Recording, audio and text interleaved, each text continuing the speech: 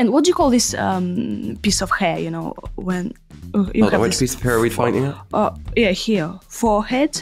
Oh, right, yeah. Well, that's your forehead, but up here is, well, if it comes down, then that's your fringe. But mine does not come down because I blow dry it up. Yes, you could have a fringe on the front of your head, but if you grow your hair at the back, like really long, then it's a mullet, especially if you have short sides. However, I have yet to see anyone with a mullet who can pull it off in a good way. I'm really sorry if you have a mullet. I just don't think it's like a good look for people.